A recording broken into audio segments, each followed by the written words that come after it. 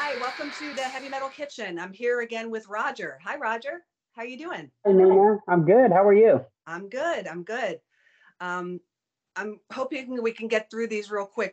I did with Angelo. We did Animalize last week, and this week we're going to be doing Asylum. We're just going to go over Asylum briefly. Crazy Nights, Smashes, Thrashes and Hits, and Hot in the Shade, which are just albums. They're unlistenable. So Kiss Asylum, track 1, King of the Mountain. Track 2, Any Way You Slice It. 3, Who Wants to Be Lonely. 4, Trial by Fire. 5, I'm Alive. 6, Love's a Deadly Weapon. 7, Tears Are Falling. 8, Secretly Cruel. 9, Radar for Love. And 10, All Night. What do you think? We're going to pick our 4 favorites. Go ahead. Okay, I tried to pick 4. I could only manage 3 out of that album. Understandable. I couldn't. So I picked as my top 3. I picked Tears Are Falling, King of the Mountain, and I picked King of the Mountain because Eric Carr. I think Eric Carr is awesome on that song. Yeah. Yep. So, and my 3rd was All Night. Okay. And the rest of the album is a Gall album for me. I'm going to do 3 as well because I can't seem to narrow mine down. But I do have a number 1. So number 3, Tears Are Falling. Number 2, King of the Mountain. And number 1, which I really enjoy this song, All Night. I think it's a great song. And we have the exact same 3. But a little different order. But when I was on the Kiss cruise, they had fan participation video. They could do their own music video in front of Kiss, and Kiss would judge each group. And it was really goofy. Okay, so people were doing the goofy 80s stuff. It was funny, and they came out for All Night as these, I don't know, these characters. I don't know, they were like Sesame Street characters. Like they had the big mouths that go up and down. What are they called? Muppets. Some sort of Muppet. I don't know. They have a name. It's a weird name. They look like the guy Grimace from McDonald's. You know what I'm talking about? Kind of like a pear shape. Anyway. Yeah. They did that song, and it was goofy, and Paul got up and started dancing. And he said, you know what? And he was talking to Tommy, and he said, you know what? I really like this song. I really think this was a great song. And he was really getting into it. He's like, I didn't know it was that. I didn't realize how good it was. I hadn't heard that song in a long time. That's a cool song. I forgot about it. Maybe we'll have to work that in somewhere. Bruce played it the other night. Yeah. Sorry? Bruce's band played it the other night. Oh, did it? Oh. What'd you think of Bruce's band?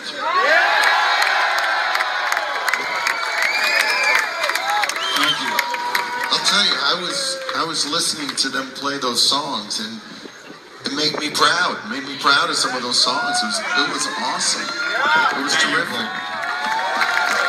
And I have to tell you guys all, it was a pleasure to learn them, but it's hard to play material from 33 years ago, okay? 32 years ago. Gee, tell us about it. Yeah, exactly, okay?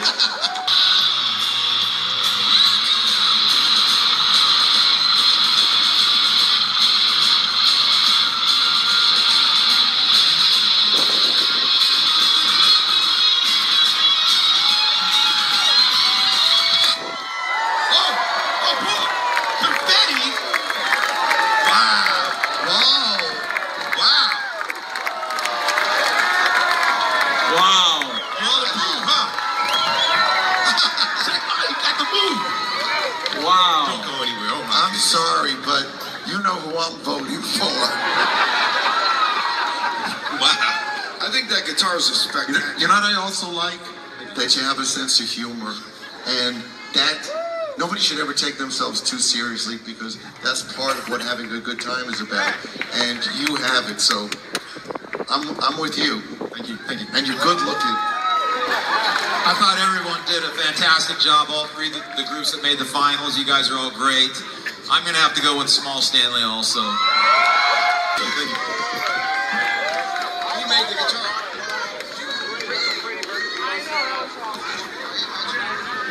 Good job, good job.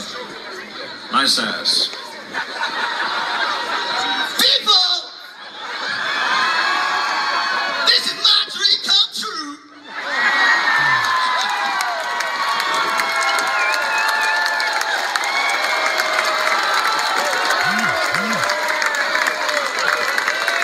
What do you think of Small Stanley? When we were at the Creatures Fest, Brian said his favorite song, their whole catalog, was "Who Wants to Be Lonely." That really surprised me. Oh, Brian, wow. That's surprising. Yeah, right. So good for him. I say if you like it, that's great. That's right. That's yeah, right. Gene was still doing his movie roles at that time. Let me ask you, do you like any of Gene's movies? I haven't seen all of them. I saw Runaway, which I thought was pretty good. That was the one with Tom Selleck. Is that the one where he's a terrorist? What's that? Is that the one where he's a terrorist? Yeah. I thought that was a good one. Yeah. Had all the little robot spiders or whatever the fuck they were. Yep. Was okay. What's that? That was okay. That was a pretty good movie. Yeah, I thought it was pretty good also. I guess there's just a lot of actors, or who knows. I think Gene would have been a good actor. Yeah. I do too, but I thought I saw Trick or Treat that he was in. He just had a small part in that, but I thought that was good too. Yeah, and that was we talked about that last time, and that was in the movie theater, and Ragman was the kid's name. I still don't remember. I thought of that afterwards, but I still don't know Gene's name. But anyway, that was a good one. Yeah. All right, well, let's move on, shall we, to Please. Crazy Nights. We kick it off with Crazy, Crazy Nights. 2, I'll Fight Like Hell to Hold You. 3, Bang Bang You. 4, No No No. 5, Hell or High Water. 6, My Way. 7, When Your Walls Come Down. 8, Good Girl Gone Bad. 9, Turn on the Night. And 10, The Thief in the Night. Well, I picked my top. I think I did manage to get 4 out of that one.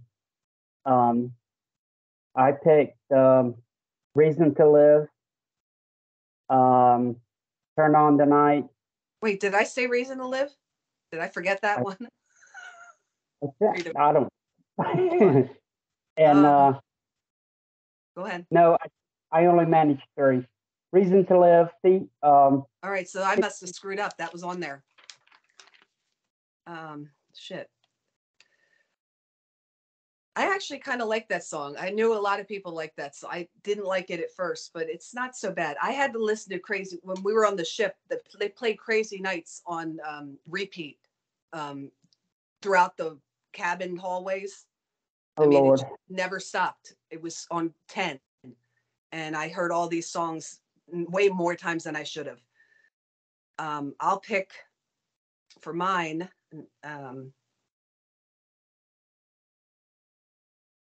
Reason to Live.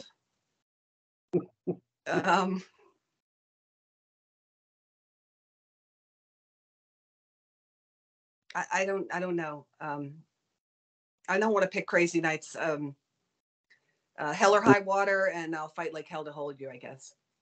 I picked as my number 1 song. I picked "Thief in the Night." Okay. Which that Why? was also because it was. I like the song, but it was also on Wendy O. Williams' debut album. Okay. Debut solo album, and the version on Wendy's album was so much better and heavier than it is here, and it's really a great song. Right. Yeah. On this album, it's okay. It's better than the rest for me. But Yeah, I have to give it another listen. Like I said, I listened to it too much on the cruise. That I mean, yeah, I just re-listening to this album today. I couldn't. I mean, this Bang Bang You know, it's yeah, I can't.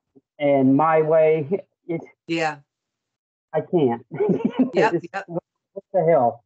And they were trying to be, I don't know, they were trying to sound like, have that Bon Jovi, Def Leppard kind of sound. They were working with what's his name? You mentioned it before. Ron Nevison, I think. The producer, Ron Ron Nevins. Okay. I think that's it. Nevinson. Yeah. They were waiting on him. That's why it took a little longer to come out. It came out, Crazy Nights came out on September 18th, 1987. So they had a little time. That's why they made that stupid video. Well, it wasn't stupid. What was it? Yeah, when they're in the house. Kiss Exposed, yes. Yes. Yeah, that was I can remember the whole script, but I can't remember that part with that goofy guy walking him around. Yeah, Mark Blankfield. Yep. And I really thought that was their house. But yeah. But that was I really don't remember much about that video. I've got it. I bought it back in the day. The whole exposed video. Paul had an exercise class. They talked about old times. Paul fell in the pool. The guy was goofing around with the girls. They were all naked and by the swimming pool. And I think the only part that Bruce Kullick and Eric Carr were in, they were running down the steps. We're going to the beach or something like that. Yep, they had nothing to do with it. I liked it when they went up in the attic. When they went up in the attic, that's the best part, when they went through all the old stuff and dusted it off. Yeah. And I thought that was the best. I wanted to watch that over and over because they had the Winterland shows and stuff, and I had never seen that. Nope. It's a treat. That's the first time any of us saw that stuff. Yeah, that was good. I still have it. I couldn't find it in my collection. It's somewhere. Yeah, I've got it somewhere. Yeah, so the next one after that was Smashes, Thrashes, and Hits. That was in the bargain bin. I got that one later on. That was released on. That was released in 1988, and it was double platinum. In fact, all these albums we're talking about, Asylum and Crazy Nights, were all platinum. Yeah. Except for Animalize was gold. Well, yeah. Yeah, anyway, I don't know how it got double platinum, but maybe because of Reason to Live. That was a pretty popular one. Probably, yes. Anyway, so Smashes, Thrashes, and Hits. We got Let's Put the X in Sex. You Make Me Rock Hard. Love Gun. Detroit Rock City. I Love It Loud. Deuce. Lick It Up. Heaven's on Fire.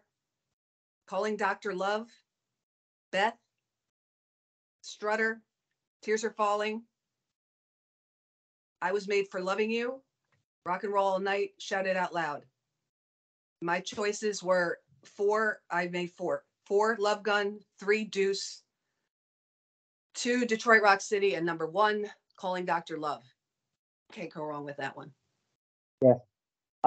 Like the other 3 too much to pick as my one. So yeah. I only managed 3 out of this one because I really, while I do like the songs, except for Put the X in Sex and You Make Me Rock Hard, I know. But the rest of them, I do like the songs, but I hate the way they made this album sound. They watered it down so much. Yeah. I Love It Loud. The drums, which are supposed to be heavy and, banging. Yeah. The drums sound so much on the song. It's horrible. So the 3 I did pick on this album were Deuce, Lick It Up, and I Was Made for Loving You. Okay. And I also have to note this album had Beth on it. Yeah. Which Eric Carr did the vocals. and I really wasn't a fan of it. No, you me know. neither. It's not raspy enough. It's Peter. That's Peter's song. Eric's a great singer, but not here. No, and I don't think Eric didn't want to do it. He had a No, problem, and Yeah. Paul made fun of him. I remember an interview I watched. He said, "Oh, you had to call Peter," and you know, and they laughed. That's his permission. The Wrath of Yeah. Peter, something like that. Well, I don't know. Did you do that just to get it, Peter, or what? I don't know. I don't know. Sometimes Paul, I don't know. He likes to be I in don't charge. know, I know, but maybe it's just because it's a greatest hits album, and maybe they felt they just had to include Beth. Well, But yeah, maybe. I don't know why they It sounded felt good. it- Eric's got a great voice, but Yeah, it just didn't sound right. No. Yeah. not here. All right. Well, any more to say about this one? What makes it a smash and a thrash? That's the I don't question. know. They're all thrashes to me. Okay. All right. All right. So that's the end of that. And now we got the last one. Yippee. Hot in the Shade. That's like Crazy Nights Part 2. Yeah.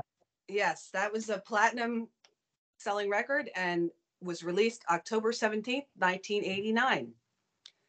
Track 1, Rise to It, Betrayed, Hide Your Heart, Prisoner of Love, Read My Body. Lovely Love is a Slap in the Face, Forever,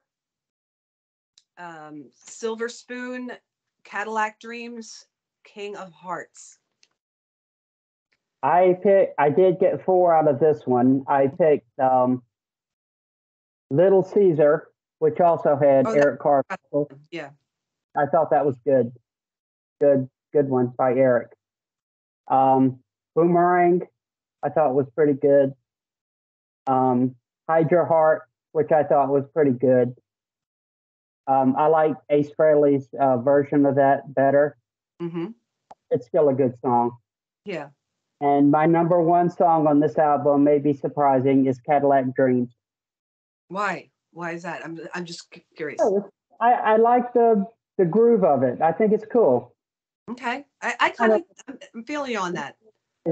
Gene thinking about himself. Yeah. Yeah, I kind of like it too, to be honest. And maybe I'll include that. Yeah, I think it's a good song. Yeah.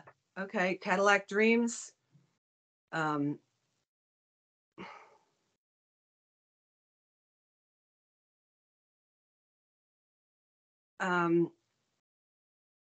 I don't want to pick any of them. I guess Hide Your Heart, Forever. That's my 3. That's the end. I don't like Rise to It. That brings back bad memories of when I tried to sneak out to go to this show with my friends, and I got caught. When my friends made fun of me because my mom could hear a pin drop, and she was going to rise to it to get me. And we used to joke around. It's stupid, but it always reminds me of sneaking out and just getting past the door. And Nina, she was there. What are you doing? And getting some fresh air, Mom.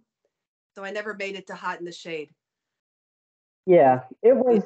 During this whole time of these albums that we've gone over so far, it's when I started getting out of Kiss. Yeah, me too. I couldn't, identify with them anymore. It was at that point, where Vinny had left the band, and they put out, I think it was Asylum, around the same time Vinny's first Invasion came out. Yep. And they were bad-mouthing Vinny in the press and putting out these god-awful albums. And Vinny knocked it out of the park with his album. And they were bad-mouthing Ace. They were bad-mouthing Peter. And that's when I started getting out. And I think it was the Hot in the Shade tour was the first tour of the 80s that I did not go. My choice. They came near me, and I said, no, I'm not going. Supposedly that was a good show, I heard. I heard it was. You know, they were bringing back some old songs. Yeah, I wasn't having it though. Yeah, I hear you. There was so much other stuff I was listening to then that Kiss wasn't really Kiss anymore. They weren't the same band I grew up as I mean, this is a Hot in the Shade. I was 16 years old. Yeah. 15, 16. But yeah, I wanted to go. I think it was a bunch of other bands opening up for them. That was one of the reasons I wanted to go. Yeah, I think they had another reason I didn't go was when they came to my town, they had Slaughter opening up for them, and I wasn't having that either. Okay. Okay, and yeah, I don't think it was Slaughter. I think Faster Pussycat was with us, with our group, and I always liked them. Yeah, and I did too. One of them, I think they're freaking great. Yeah, that may have made a difference for me if Faster Pussycat had been there, you know, in my show, but it was Slaughter. So I'm curious, what can you tell me? We talked about this on the other one. What happened to Mark St. John? Why? That was a total lie about his hand, right? Yeah. It was not. It was completely made up. Yeah. And truth. And I don't think you could tell that to Kiss fans, like the diehard Kiss fans, that made up story. But it was. It was all crap because they had let go of Mark, and it wasn't long after that he came out with his White Tiger album. Right. So you could know he played. Yeah, and he was fine. So it was all a lie. All right. Well, why? I wonder why they hired him so quickly. Like, why? I don't know. I guess they thought that they wanted somebody to sound like Vinny. And did they call Vinny for help? Did Vinny help out with any of these songs? I know I he don't didn't think credit if he did. I don't. I've never heard them calling Vinny. I don't think so. Okay. All right. I did hear a little bit of the chatter about that in Legion. So I don't know what if that's. I don't think that's true, and Vinny never even said that either. No, he didn't. So I'm just curious. Yeah. Okay, so there it is. We got through those. I was going to skip over it completely, but it didn't feel right. So we're going to make something kind of half-assed. Tomato mozzarella. Enjoy. See you next time on the Heavy Metal Kitchen. Bye, Roger. Bye.